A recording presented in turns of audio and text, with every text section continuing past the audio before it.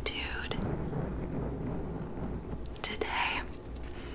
But if not, I hope that this video can provide you with a little bit, even if it's just a little bit. Today we're going to do like a podcast whisper ramble vibe.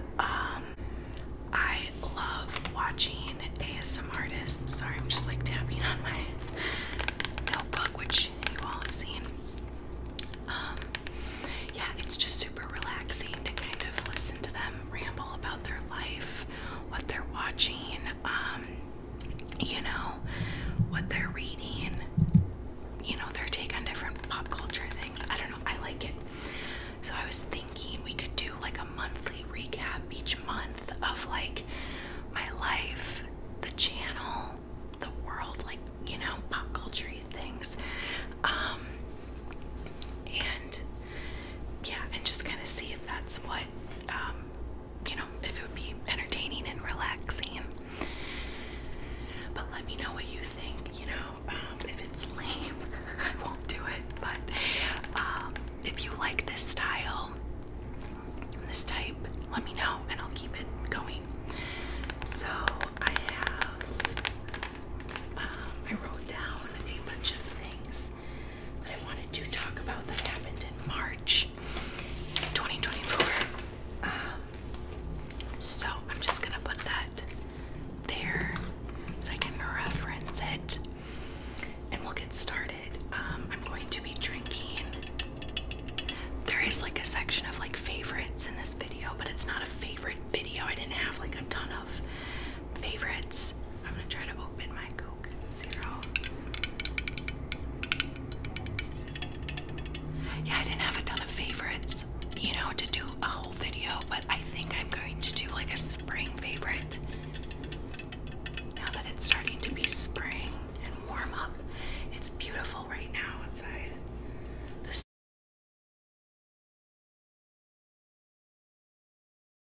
Okay, that will be muted or edited. The snow is pretty much melted now, and it's like getting warm out where I live in the Midwest, so.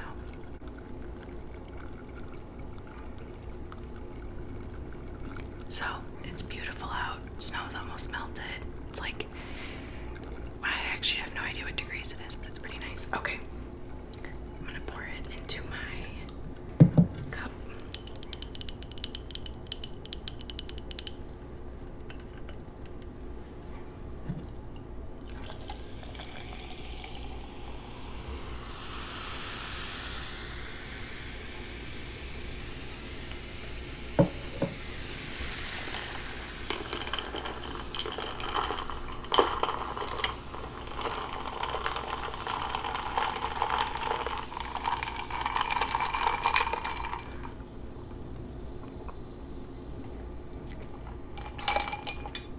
So good. Coke Zero is always my favorite, but I don't think I've ever done a video where I drink it.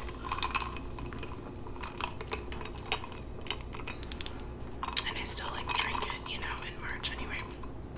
Okay, so I think we're going to start with just like life updates. So right now it is Saturday, March 30th. So I'm making this towards the end of March, and I plan on uploading it the same week. I think it'll go up this week, first week of April. So right now I am about to go to brunch. I'll probably be late because I'm filming this video, but I did my makeup and everything, so I was like, I'm not gonna let this go to waste. Plus, I wanted to make this video in late March, so it's, you know, updated and real time, timely, you know. So this weekend is Easter, and we're not like a religious family, but we do, you know, celebrate together, you know, get a gathering going. So last night, I was with my friends. We went out for dinner and drinks, and then to a comedy show to see a comedian, which was really funny.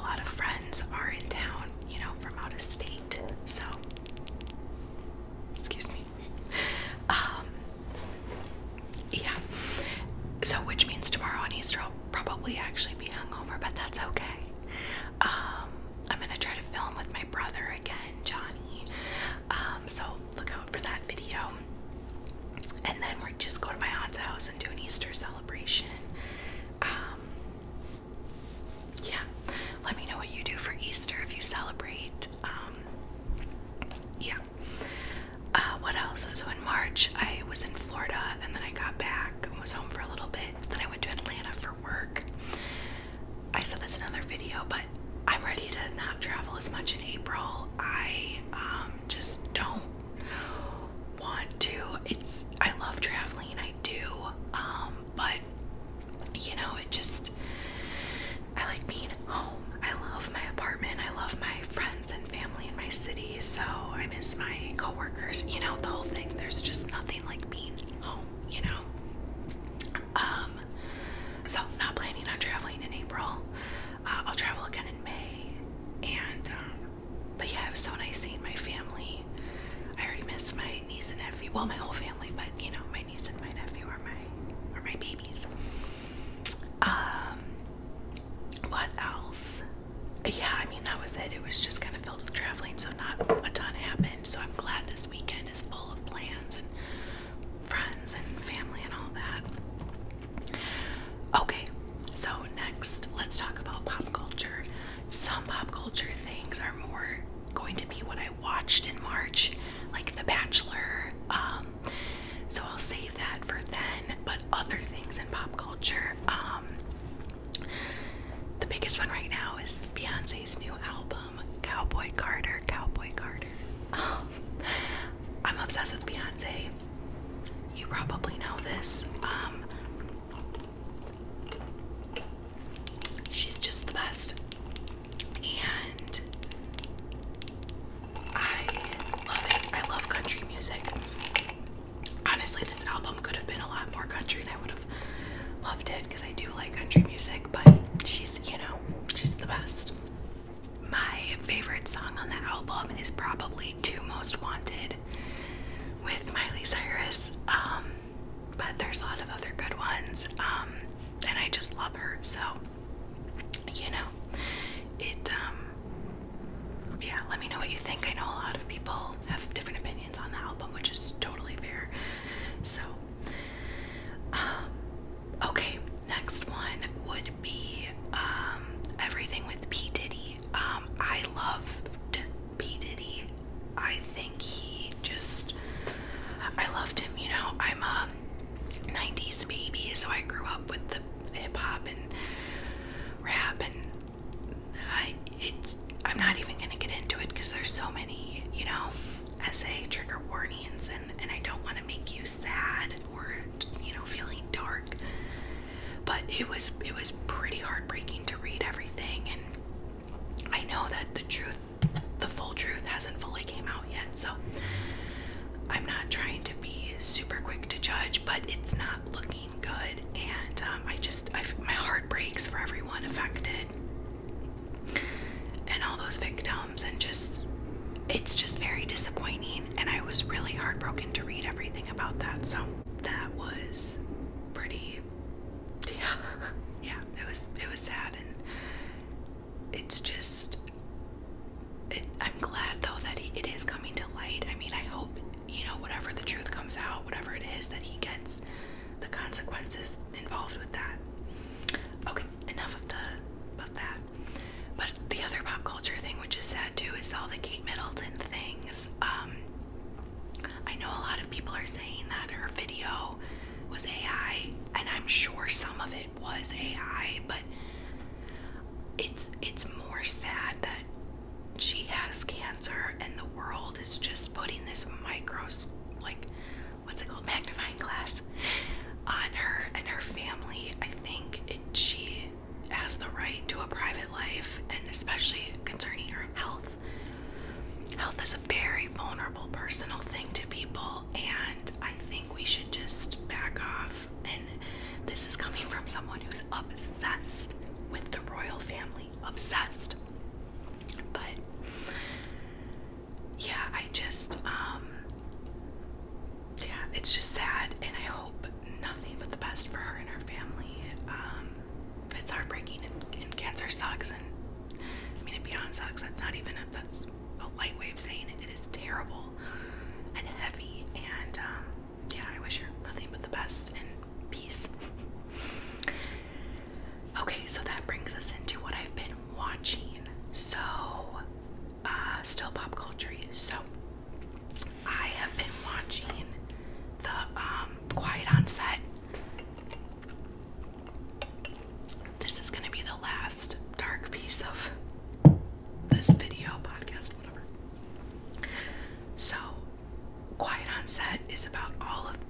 Matt Schneider, Nickelodeon. I'm forgetting the other guy's name. Noah Peck, something Peck, the speech vocal coach. Again, I'm not gonna talk too much in it because it's so dark and a lot of trigger warnings, but wow, that was it. Again, I'm a 90s baby, so I grew up with all those shows. Drake and Josh, The Amanda Show, like, it just, my heart is so heavy for all of them. All of them that were affected. It is disgusting what they got away with. And again, I hope terrible consequences come to them. I know that that hasn't been the case yet. But I'm hoping, karma's a bitch. Like, it'll come. I believe in karma, and if you're that disgusting of a human and you treat kids like that, off with their heads. I don't even mean to laugh. Like, it is just wild what men in power get away with. And I know women in power too, but in this situation, it's men in power. They're getting away with crimes that are unforgivable, and inexcusable. And I hope all those victims get help and seek professional help and family and friend support, and just, my heart breaks. And now I'm just, how do I look at those shows with the positive, fun vibe that I had when I was a kid? I don't know, it's really, really sad. So I've been watching that. Okay, lighter, fun topics. The Bachelor. I love the Bachelor series. I'm obsessed with the whole Bachelor Nation show. Golden Bachelor, Bachelorette, Paradise, Island in or what's the actual title? Island in Paradise, or Paradise Island, whatever, you know what I'm talking about. I just say Paradise. Although I did hear from a friend that they might be canceling Paradise. No, that's my favorite one. I only watch The Bachelor and Bachelorette to know who will be going to Paradise. Not actually, but you know what I mean, kind of. So, spoiler alert, if you have not seen the last episode of The Bachelor, skip past a little bit, but it has been a couple weeks, so I hope everyone's seen it. He did end up choosing Kelsey, which I kind of knew. People kind of knew. It just, towards the last couple episodes, you could tell that he was more into Kelsey than Daisy. I never thought Rachel had a shot. If I'm being honest, I loved Rachel, but I didn't see them having a connection. So yeah, Kelsey's sweet. I think they're great together. I actually think it might work. Unlike a lot of those Bachelorette people, I do see them having a future. But who knows, right? The next Bachelorette is Jen, which I liked her. I thought she was fun and cute, but I don't really know her that well. I think she's very young. I would have liked to see Maria or Rachel, but it is what it is. They have their ways and who they choose. So I heard rumors that Maria was offered the Bachelorette, but she refused it. I don't know if that's true, but I also would have liked to see her as the Bachelorette.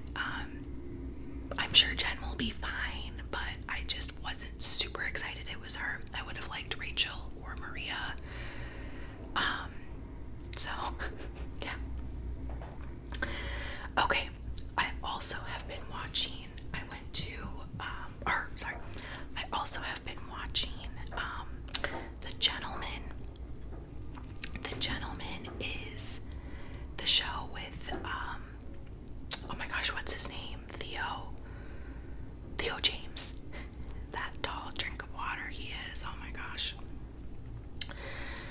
The Gentleman is on Netflix. It's a good show. Do I think it's the best? No, but it's entertaining and funny and fast-paced. His brother Freddie, I don't know the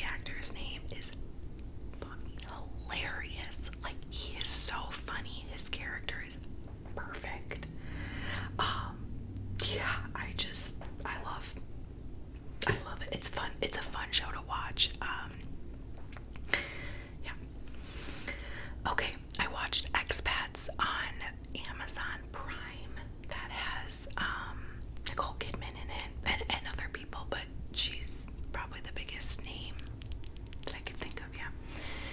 And it's good. It's again, not the best show I've ever seen, but it was good. It's about expats, like people that moved who are American to another new country, and I was an expat. At one point I lived in Spain for almost 3 years, so excuse me, so I kind of relate to that notion of like, do I go home, do I not go home, working, you know, having relationships, having friends in a different country. It is interesting. Granted, Spain and Hong Kong are very different. I've never been to Hong Kong. I can't relate on that level at all. Nor with the level of money and wealth they have. Okay, no, that they were very wealthy, but anyway, it follows these kind of like 3 to 4 couples or people and their journey of living in Hong Kong. And it's good. It was good. It got me interested. So yeah, that was good.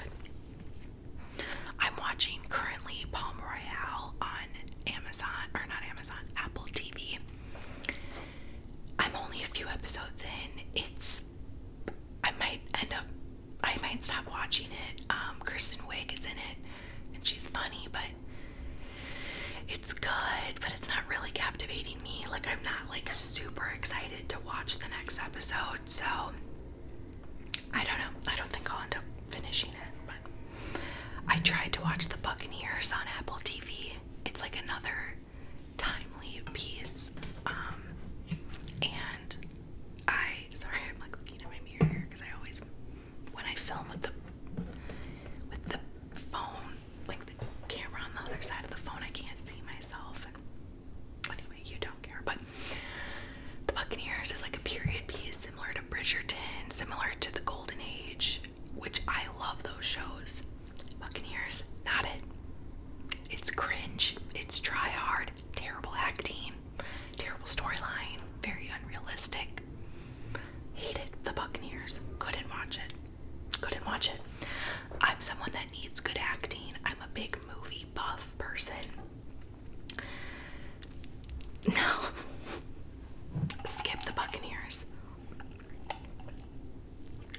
Speaking of movies and that, I did go to the movie theater a couple times. I love going to the movies.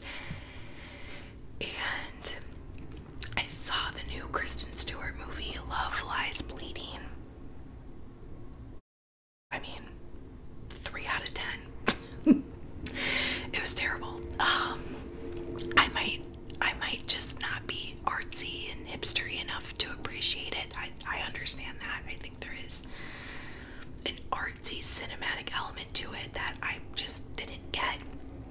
But it was just terrible acting, terrible storyline. I need good acting in movies and shows to really like it. And it just was terrible acting. I thought it was Bella Swan the entire time. I was like, oh, look at Bella, like, you know, where's Edward? And making all those terrible jokes. So, yeah, I didn't like Love Lies Bleeding. It had good potential. But then I saw Dune 2. I'm not going to say spoilers because I know a lot of people are still going to the theaters to watch it, so no spoilers. Now, Dune, I have a journey with, because when the first one came out in 2021, I refused to see it because I was just being stubborn, and I was like, oh, Timothée Chalamet and Zendaya, like, I don't see it. I don't think he'd be good in a sci-fi movie. Yeah, so I just kind of refused. And then the second one came out and everyone loved it. And I was like, okay, I love sci-fi movies. I love action. I love movies that are up for a lot of Academy Awards, which Dune won. The first Dune in 2021 was up for a lot. So I was like, all right, I'll give it a shot. Everyone talked about it. My brothers liked it, you know, so I was like, I'll give it a shot. Saw Dune 1, loved it. Was it the best movie ever? No, but it was really good. And Timothée Chalamet was great. Okay,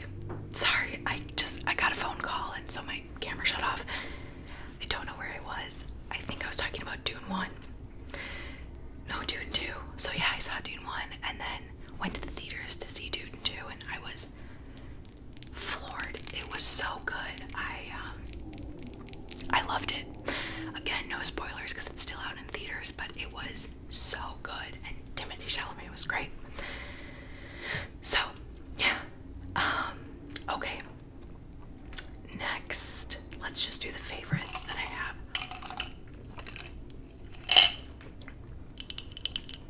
So this is the creamer that I've been using. It is the dairy-free oat creamer, the maple brown sugar one. I'm not dairy-free, but I just pick whatever I see that sounds good. And March was very cold and snowy, so a nice, you know, cozy flavor sounded great. And why is this buzzing? Okay.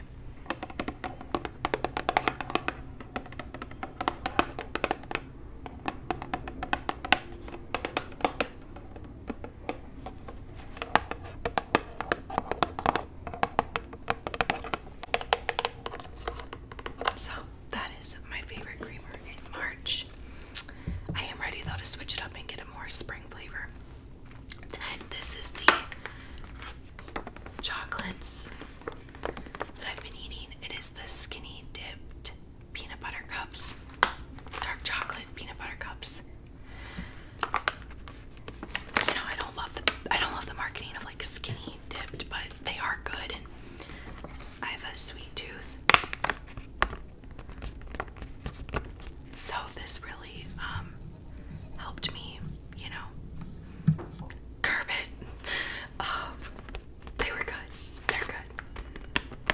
And they're supposed to be healthier for you than regular. Who knows, right? But they're good. And I love the dark chocolate. I always like dark chocolate peanut butter cups more than regular milk chocolate. Okay, and then we have a candle I've been loving. This is the Nature Wicks, and this is the teak wood scent. Yep. Super cozy and